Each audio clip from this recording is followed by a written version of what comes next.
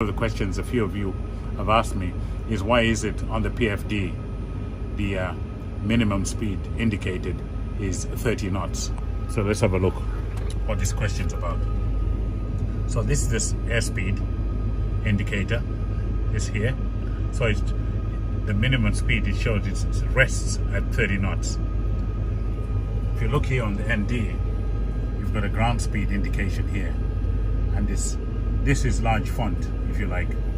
So in general, when we taxi the aeroplane, we refer to the ND ground speed to see how fast the aeroplane is taxiing. We limit our turns normally to 10 knots if it's a 90-degree turn on a dry surface. We try and limit the turn speed to avoid tire scrubbing and just be gentle on the landing gear. So we use 10 knots for 90-degree turn. If it's a wider turn, we can keep the speed a little bit faster, maybe 15 knots if it's a wide turn. If it's wet, then we taxi at a much slower pace, can be 8 knots or even less at 6 knots, because the aeroplane skids and scrubs the tires. So we try at our utmost to be gentle on the landing gear and the wheels. So why is it 30 knots? Well, in general, 30 knots here is the maximum we try and restrict the aeroplane for taxiing the aeroplane. We try and restrict taxi speeds to 30 knots. If we're going in a straight line, we try and keep it at 30 knots maximum. You can go faster, it doesn't mean you can't, but we try and keep it at 30 knots because it's easier to stop, it's more controllable. So let's have a look what happens. So I'm on the runway here, 16 in Haneda. So I'm going to taxi the aeroplane, and I want you to have a look at what happens on the ND. So I've just taken the brakes off, so we'll start the taxiing now. So I've got my hand on the tiller, and we're taxiing. You see the speed is going up, and see what happens when it gets to 30 knots. To keep it straight, I use this, or I can use this to turn the aeroplane.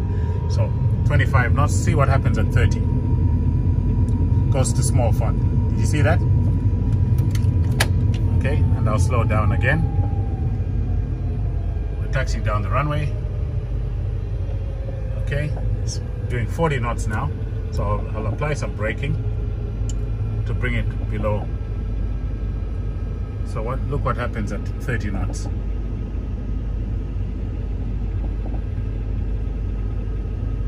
Large font. See? Large font.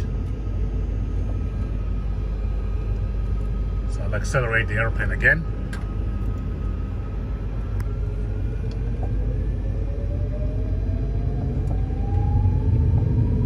"30 knots, small font." Decelerate again. 30 knots, large font. And the reason for that is because at 30 knots, you wouldn't be looking at the ground speed there, you'd start looking at the airspeed there.